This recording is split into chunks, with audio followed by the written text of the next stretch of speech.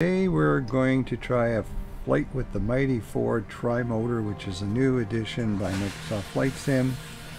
And this aircraft, on June the 11th, 1926, the Ford Trimotor made its first flight. Now you can see right off the bat, starting up here, it's just kind of wandering around, which some of the other aircraft don't do. They normally just come up and taxi onto the runway and stop, but this one's running around a little bit. So right off the bat I figured, oh, maybe there's something a little amiss with this plane, but let's just take a flight with it and see. The plane, produced by the Ford Motor Company and designed by William Bushell Stout, revolutionized air transportation around the world. Actually, the Trimotor, one of the first all-metal planes, was the first plane built to carry passengers rather than mail. And the original 4AT model seated 8 passengers, later increased to 12 and then 13 passengers. The plane had 3 engines, which allowed it to fly higher and faster than other airplanes of the same period, and it could reach speeds of up to 150 miles per hour. So it was affectionately known as the Tin Goose or the Flying Washboard. So it's got a corrugated exterior. And also Ford had what was known as the Model T car, the Tin Lizzie. So maybe it got its name from that, but Larry Jandoff says the name it got was because it waddled down the runway like a goose and had 3 loud engines that kind of sounded like a goose honking. It closed its airplane division in 1933 because of poor sales during the Great Depression.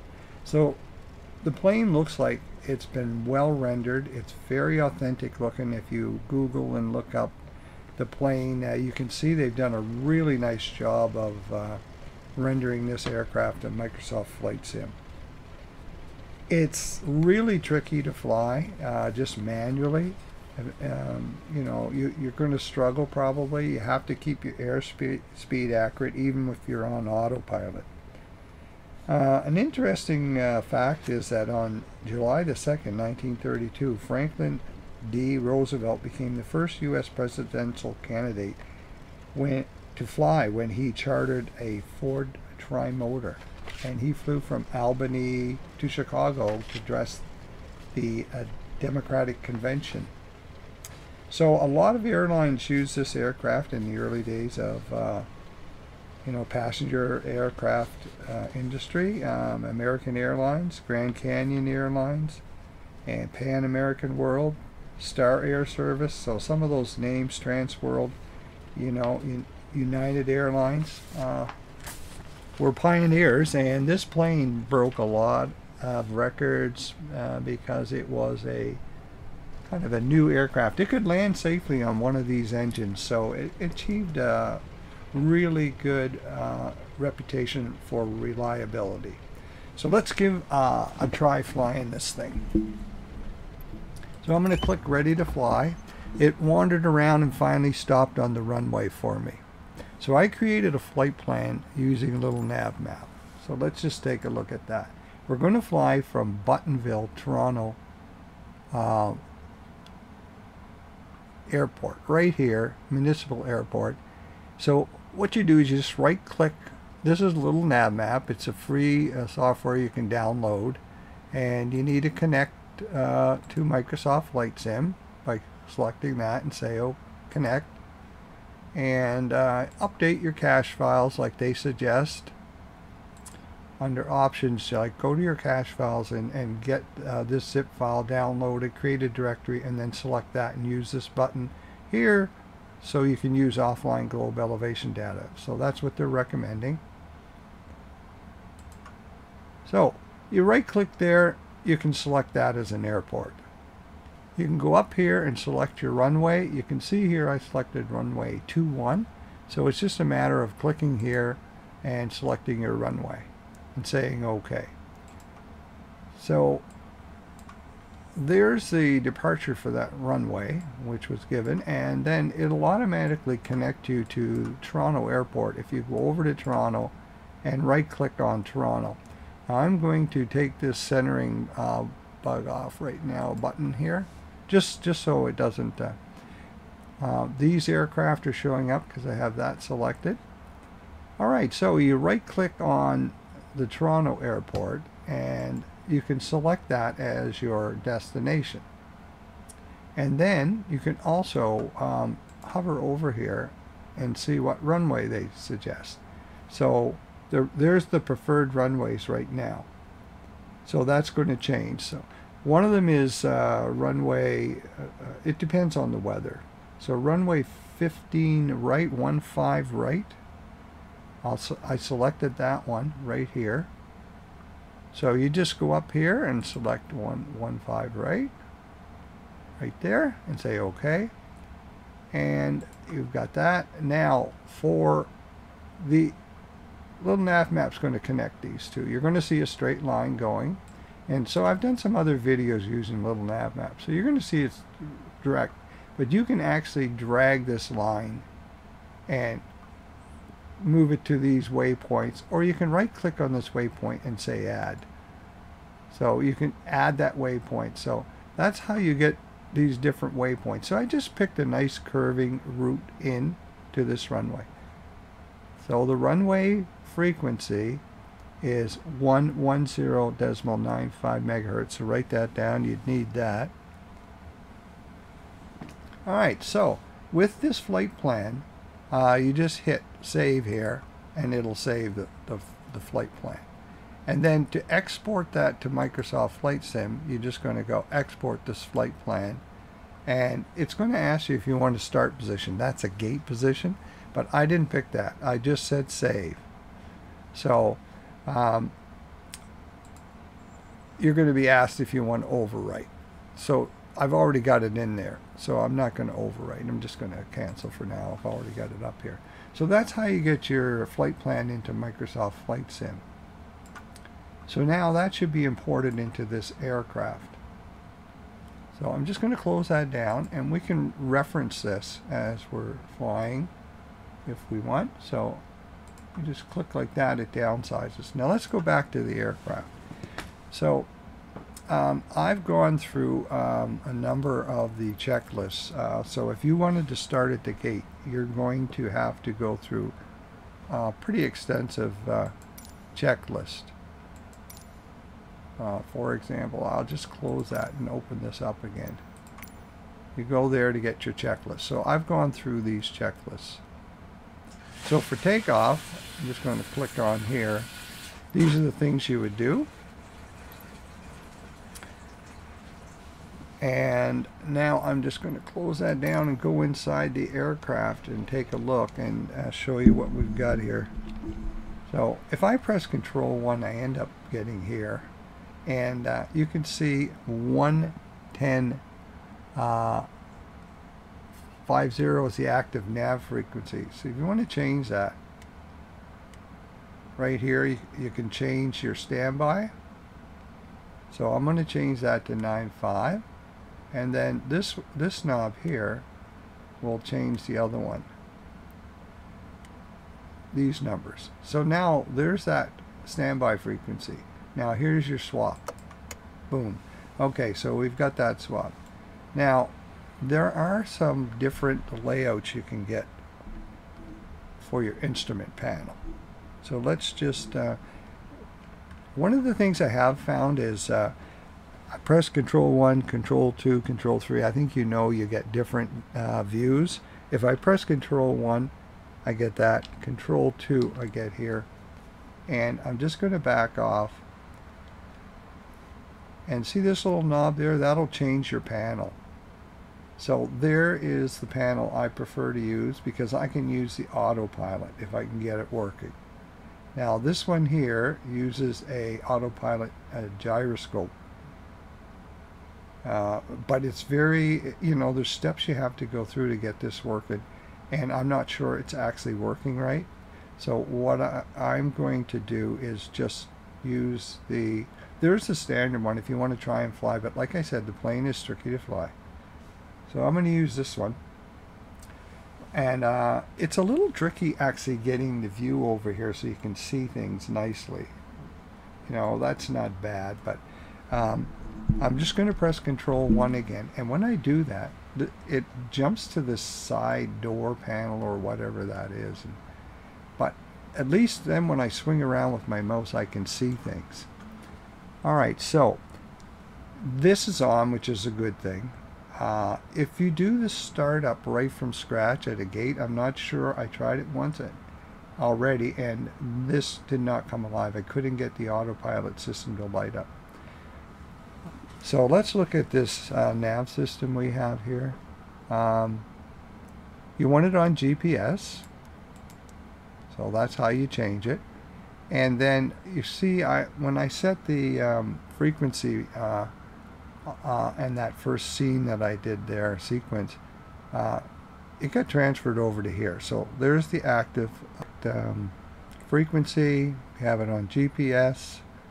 Now about this is to turn your autopilot on and off. So I'm going to turn those on now. And I'm getting this message, which isn't really good, maybe because we're not up in the air. And our altitude I'm going to set to 3,000, so this knob will do in hundreds.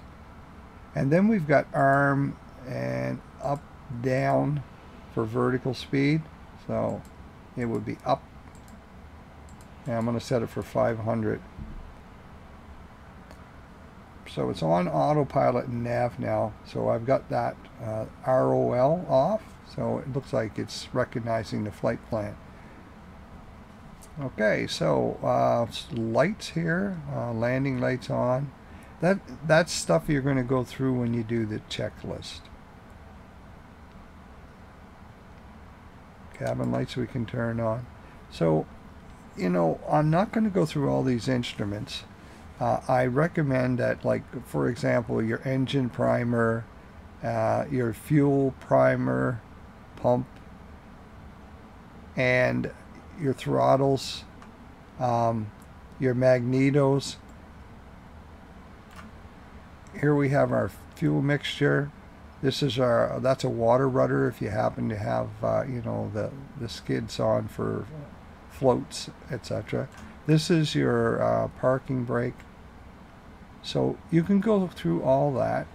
You know, this is your yoke. So you can go through all that in the startups if you want, by doing the checklist. It'll familiarize you with that. So you get your standard instruments here, your compasses, and we'll see if this thing's going to work okay. So with that flight pan, it's now imported. It loaded in nicely. Just going to go back here, and once again I can maybe take a look at this and zoom in a bit. Okay, so there's flight plan there. So it loaded that flight plan. So that's a good thing. Alrighty, let's back off here. I'm going to go like this and push on the top of my joystick. So I'm using the Logitech Extreme 3D Pro joystick with some buttons programmed in. You get this view out the side window, which I really like. And then if I hit it again, that little button on the top of my joystick. Now I want to mention something about this aircraft. It's I'll just go outside and look at it. You see it's a tail dragger. So if you put your brakes on when you land or taxiing and you hit them hard, this thing, like most tail draggers, will tip down in the front. You'll transfer the weight to the front, and the propeller will hit and it'll shut you down. So your flight will end right there. So also, if you get into this zone right here, it's going to fail the aircraft and you're going to have to start all over. So we're ready to go. I am going to see if I can get that autopilot working with that panel that we chose. So let's just go inside and see if we got that parking brake on.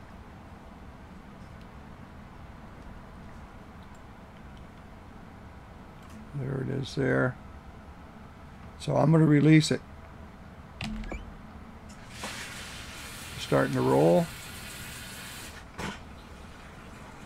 Okay, well, let's take off. So we're going to want to fly maybe 100 knots. And when we're landing, we're going to want to be around 75 knots. So this thing is pulling to the left right now. There's wanting to tip over. So you can see it's a little bit tricky to fly if you don't have the autopilot on. So what I'm going to do right now, I'm just going to hit pause so I can go inside and take a look at what we've got here. Okay, I've just pressed Control 1 on my keyboard. So let's see if we have the autopilot on here. It's on. The nav's on. Approach is off. Vertical speed. So we should up 500. Okay, that's what I'm going to select. So I got the vertical speed because I had to hit that arm button to get that on. When it hits 3,000 feet, the altitude should hold. So let's just release this and see what happens with the plane. So right now it looks like it's turning to follow the flight plan. And you can see the vertical speed is going up. So right now it's working okay. Now watch your speed, like I said. 90 knots isn't bad, 100 not bad. So it just turned again to follow the flight plan, so far so good. It's a cloudy, rainy day here in the Toronto area. So we're flying into Toronto International Airport. And we're going to see if we can do an ILS landing. So I'm going to caution you to keep a close eye on your airspeed. Right here, that needle. So I have the heads-up display turned on. You can see it's following the flight plan. Well, let's go to the little nav map. You can see I'll center the aircraft on the little nav map. So there we are. It looks like it's struggling a little bit to find the flight plan, but we're going to give it a chance to try. Now the wind is 18 knots blowing that way, so blowing north. So I'm not sure if that's causing the plane to have some issues. We're going to see what happens here. The big thing will it turn when it gets to here? If it does, we'll know the autopilot seems to be working okay. So the plane is, like I said, a little bit of a handful to try and fly manually. So it's turning. Just watch that airspeed anyway. You don't want to be getting over, I'd say stick to around 100 knots.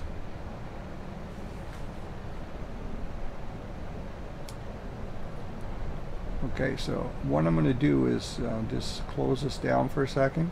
Just by clicking here, this window here, the little nav map, is controlling my keyboard and my mouse. So to get it back here, I just clicked on the Microsoft Flight window, and now I'm back. So I think the wind is creating a bit of an issue. You can see that I have the heads-up display turned on for outside, so I can see if it's following the flight plan. And once again, I can see my airspeed here. See, it was dropping. So I'm going to try and increase the throttle.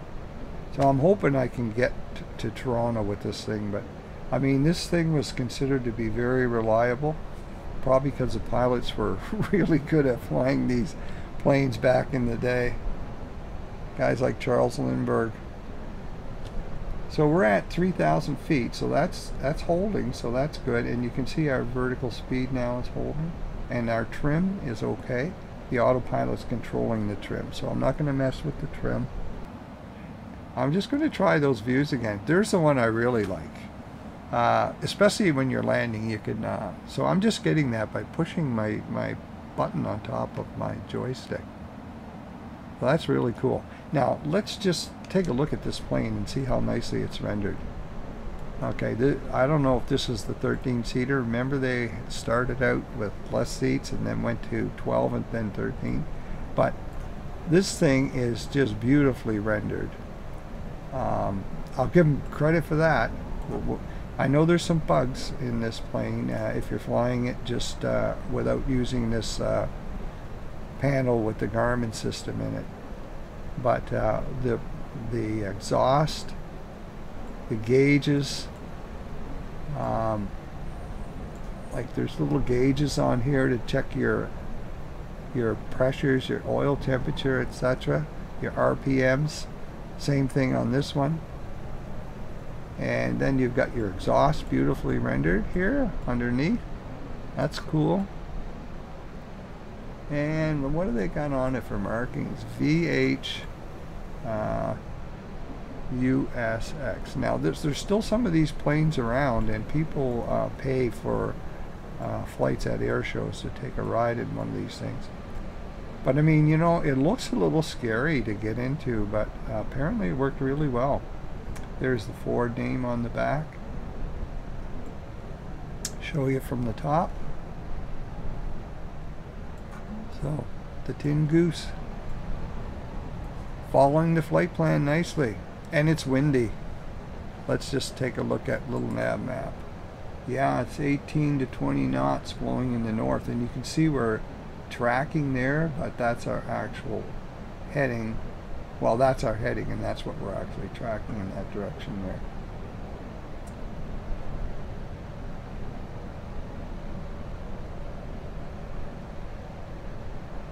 Yeah, so the plane is, the autopilot is doing a great job of keeping the plane on course while dealing with the wind. So a windy day in Toronto. Oh yeah, the wheels are really cool too. Yeah, they just like old-fashioned wheels, you know, really, really neat. The old basic tread pattern. Oh, spoked wheels. Yeah, little fenders over them. Looks like shocks here, I guess. Yeah, old Henry did a pretty good job. Or actually the guy that he got to design it. Yeah, the engineers did a great job doing this plane. Yeah, this stuff's not operable. How do the passengers get in and out? Oh, I guess this is a door here. Now, let's see what we can see inside. Control 1, Control 2, Control 3 on my joystick brings up that. Engine, nice view. See, there's those gauges, temperature, oil, and RPMs. So if you do the checklist, you'll be asked to check these to make sure they're okay. Control 4, the other engine with its gauges. And then here's the seat. Passengers. Oh, here's the door to get in. That's cool. What do we got here? Yeah, okay. Is that telling them the airspeed and stuff? Looks like this says airspeed, but I'm not sure. It's a little hard to read. But I'm just going to turn around and back here. So a lot of the planes you can't get back inside, but this one you can. Get a good look at what it looked like. Yeah, really beautifully done. Nice job, Mike. Oh, there's the lights for the passengers. So, nice wood. Details. So, Control 5, is that Control 5? Control 6. Control 7. Control 8. Control 9 on my keyboard. We're back here. So that's Control 9. But I'm getting that as well just by using my button on top. So, everything's looking good. I'm just going to check the flight plan. Once again, when I hit Control 1, like I say, it goes to the side of the co-pilot's seat. But then you can scroll back. That's the only way I figured out how to get over here.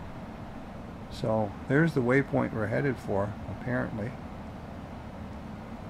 Yeah, they're showing up right there. So once we get to this waypoint, it should switch to the next one that I entered when on little nav map when I created the flight plan. So the autopilot's on, nav is on, the approach is off, back course is off, the altitude is holding now, and arm is off for, you know, up and down, vertical speed. So when I get closer, I'm going to have to hit the button right here to change this from GPS to LOC, VLOC. So that'll switch it when I hit it, but I don't want to hit it right now. That's to try and pick up the frequency that we have active here. So this is your nav swap button. That's nav 1 volume, and standby frequency, transceiver standby frequency. So you can actually use this to set this frequency as well. I'm not going to mess with it right now. But once you set this frequency, you're going to hit a nav swap and it'll go up here and become active.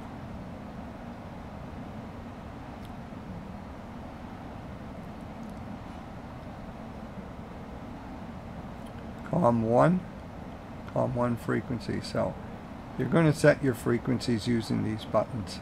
That's going to change this stuff. Nav 1 volume. Yeah. Okay, I don't think we need to turn that on. That might be to pick up the frequency there. So here we have some other buttons. There's our flight plan one, our VNav page, procedures. This, you can get your menu. This will fly you direct to one of these waypoints. If you click on it and hit enter, you can activate to a waypoint. Okay, so some standard gauges here to look at. We got our temperature, RPMs, and our pressure, our oil pressure. So everything's looking okay. I'm just going to check the check our airspeed and see how we're doing. Right there. Yeah, that's a good spot to be. And I'm just adjusting that with my joystick. The throttle. These throttles, you could use them, but I'm using my joystick to do it. There's a compass working nicely, and I think that one, let's just go here, and yeah, this one's also working. So, you know, a lot of the stuff is working just fine. And our altitude gauge.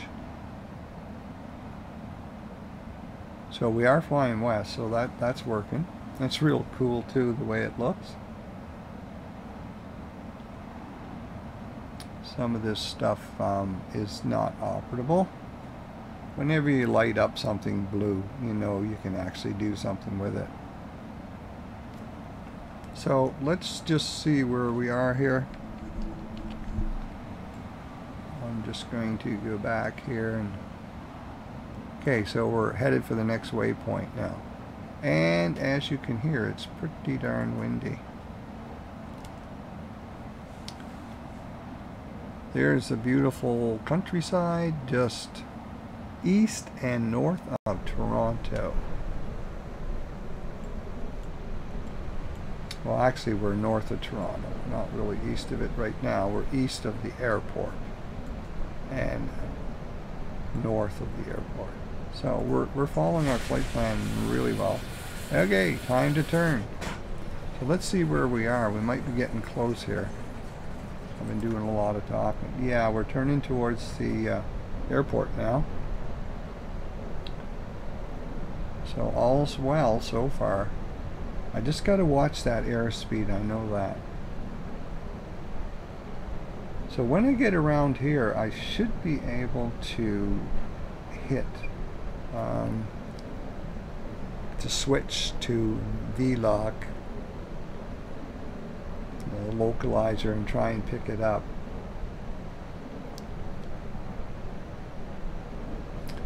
When we start descending, I'm going to try and use the approach hold, and when we start descending I'm going to have to watch the airspeed. And I'm just going to leave it on autopilot to land, just to see how well it works.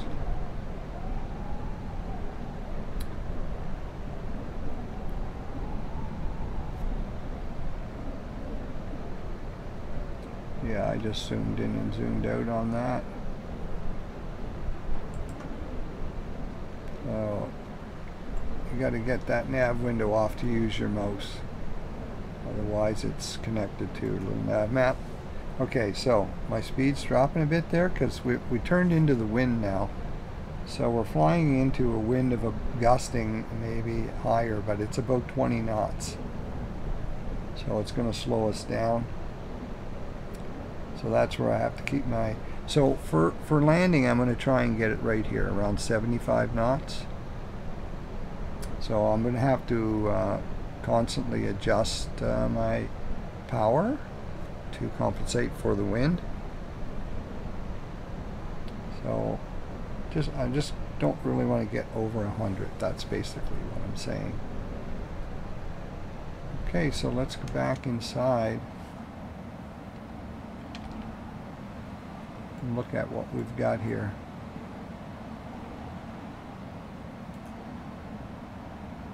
We're getting really close here, so I'm going to bring up a little nav map, see where we're at. Okay, so as soon as I get to here, I am going to change over to see if I can pick up the localizer, and I hope it shows.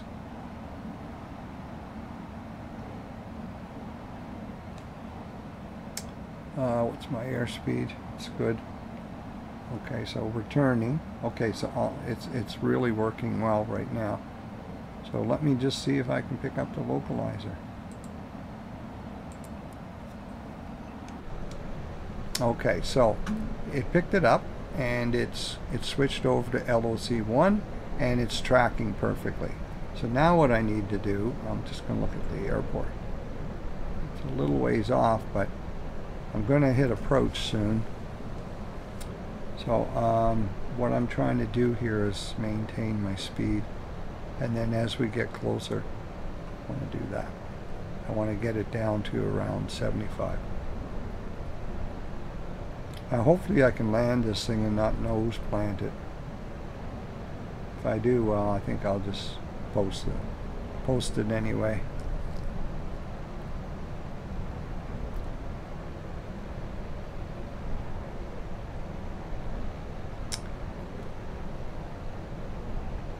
So I notice some people have been having issues flying the aircraft, but it is working.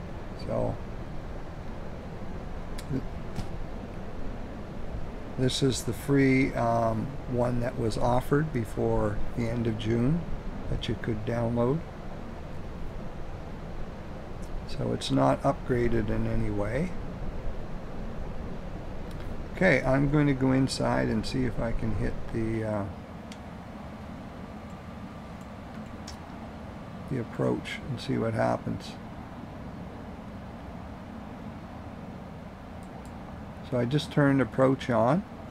It's showing up here, showing autopilot. So it should pick up the glide slope and start descending. Okay, so when I did that, it actually adjusted to try and line up with the runway. And it should start descending. We should see the vertical speed start to go down and also this dropping. So the runway's over here somewhere, I believe. So I'm going to watch this airspeed now when we start descending. Okay, we're descending now. So it's picked up the glide slope.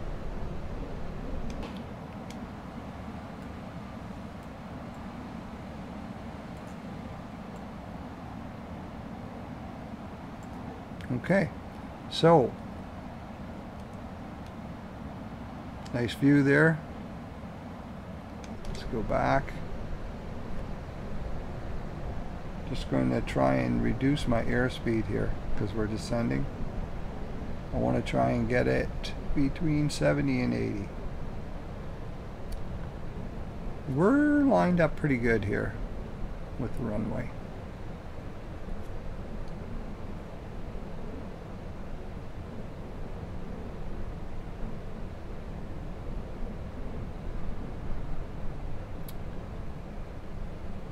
So that looks like Woodbine Racetrack down there.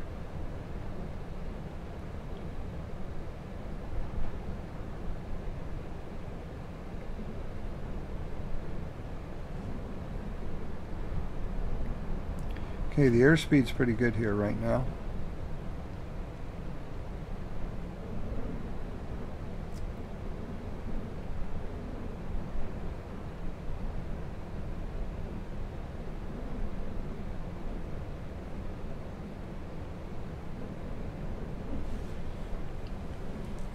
So the autopilot's doing a pretty good job of flying this plane.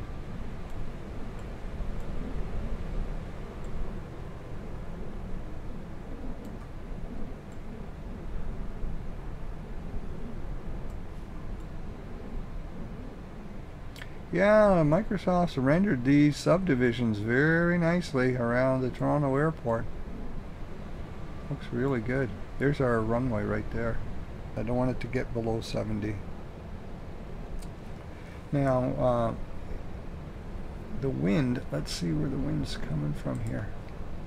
Yeah, okay, it's blowing across a little bit, so you can see the autopilot trying to adjust for that until we get close, and then it'll probably straighten out. But it's doing a great job, really, the programming of this system. I'm just going to have to speed up a little bit. We're getting a little slow here. Airspeed 75 is great if you can manage that.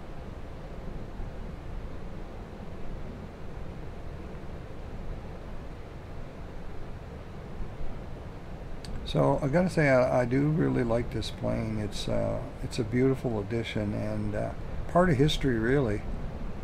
One of the first, if not the first, passenger plane ever. They used to fly it from first used to do mail from Key West, Florida to Havana, Cuba, and then they started taking passengers.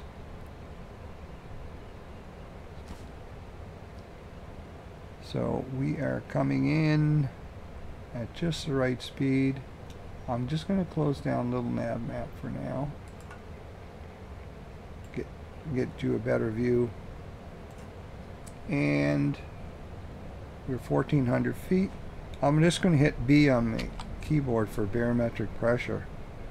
Yeah, so it wasn't really showing the correct altitude there. So B on your keyboard will always hit that before you land, just to make sure. I could have even hit it a little bit earlier.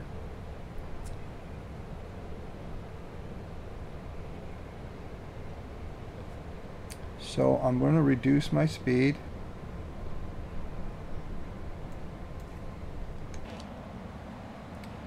Here's a beautiful view for you.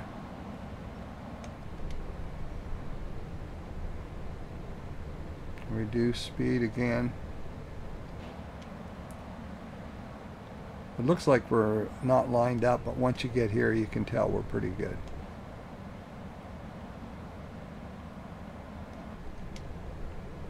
So I'm going to try and keep it, I don't want it to get to 60, but I'm going to cut back and to idle shortly.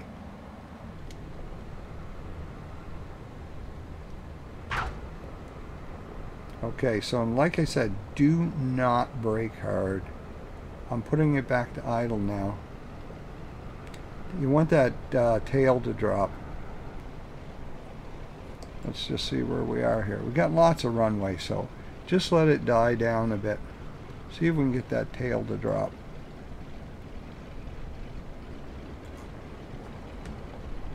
Just steer it one way or the other. She does tend to waddle. There, I can look out here. So, like I said, do not brake hard. Just try and cut back on your throttle to get it to touch down on the tail. But that was actually a pretty good landing. Let's just bring up a little nav map and see where we are here on the airport. I'm just going to zoom in. Okay, so here we are. I don't know if we can get a gate, but I should be able to turn right here. I don't know, that's not really the spot right there, but I'll turn at the next one. Maybe that one didn't show up on the little nav map.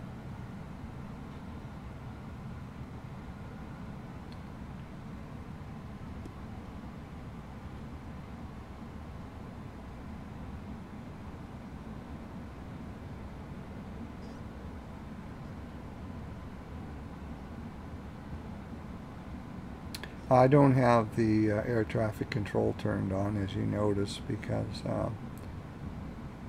you know, they might be trying to get us to go up and down and different altitudes and change our runway or something, so I just left it the way we did the flight plan.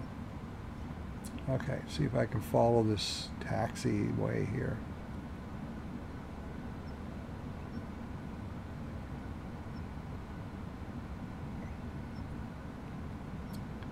Okay, yeah, I was a little bit over too far. Right in here. Now when I get up here and stop, they should give us a gate. If not, I could always ask for one. So inside the aircraft, you really can't see very well. So now, I gotta be really careful here. Putting on the brakes very gently, because I don't want to tip forward.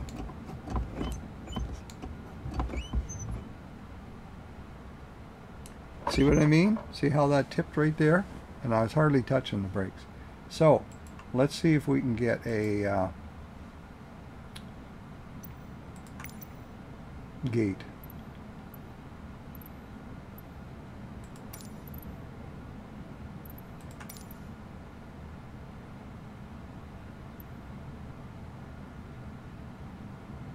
Gate 70. Okay. Let's go to gate 70.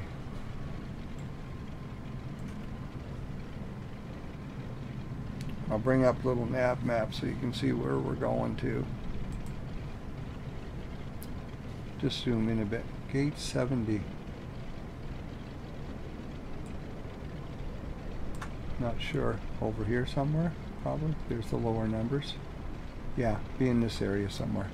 Okay, let's see if we can get there. Let's see if we can zoom in a bit so you can see a little better.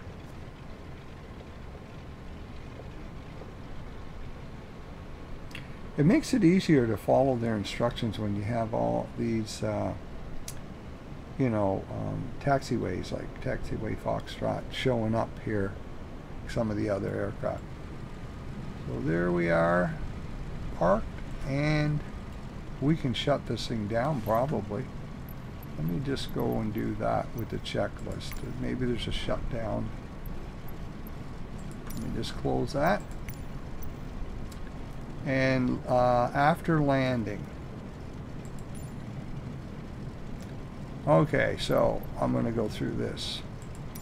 Landing lights. Off. Throttle levers. Idle. Parking brake. Set. Mixture levers. Fuel cutoff. Engine magnetos. Turn them off. Generator. Okay, turn that off. Off. Exterior doors.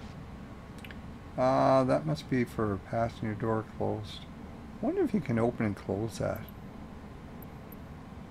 Unlock. Okay, so it's unlocked. Unlocked. I don't know if I'm just going to go outside. See if that passenger door is open. Oh yeah, it opened it. Okay, cool. There.